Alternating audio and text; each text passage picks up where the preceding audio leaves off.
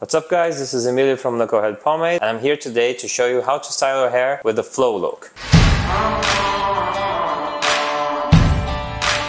It's a hairstyle that's trending right now and it's easier, it has that rough look, it has that relaxed look, but you need to have a medium to long hair for that. Well, first of all, get your hair damp. No need to go bone dry, just keep that easy dampness. Here's a great secret, the grooming tonic. Squeeze a bit into your palm and work it slightly through your hair. Knucklehead's grooming tonic is a game changer with heat protection and setup for your style.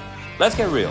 This is the part every dude kinda hates. It's a total game changer. Grab your hairbrush and your trusty blow dryer.